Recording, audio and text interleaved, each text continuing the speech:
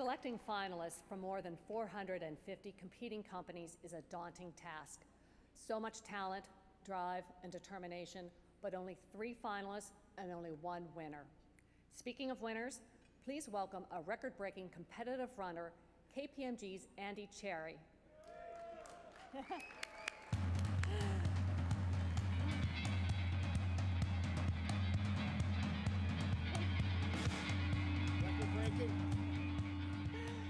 KPMG is an audit, tax, and advisory firm spanning 3 centuries, history in the making. We are enormously grateful to have KPMG as the Enterprise Award judging partner.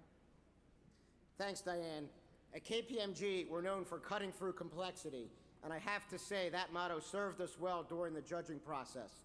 But let's let our video presentation do the talking for us. All of us make decisions. We judge things. Favorite lunch spot, go-to bar, #1 team, best vacation place. Yep, all decisions where we judge. But when it comes to judging the Enterprise Awards, that's a different kind of judging. The Enterprise Awards are the vanguard for thought leaders and innovators with proven track records, success patterns, growth, innovation, so many factors to weigh and consider. It's not as simple as marking an X next to your favorite company. Our judges are intense listeners. They possess uncommon acuity and insight.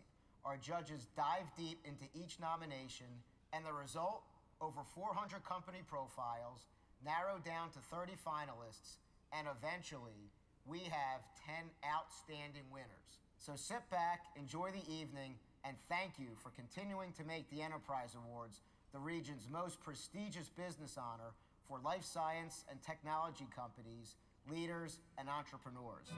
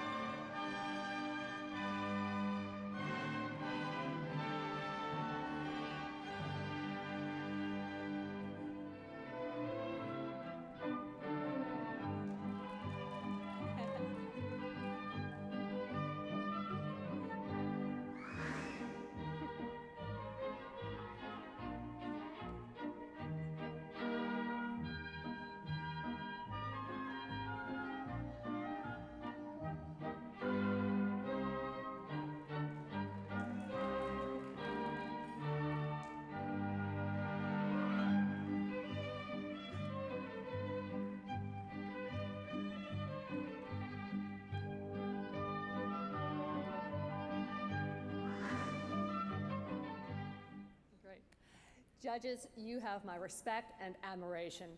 Thank you, thank you, thank you, and many thanks to you, Andy, and KPMG. We really value your partnership.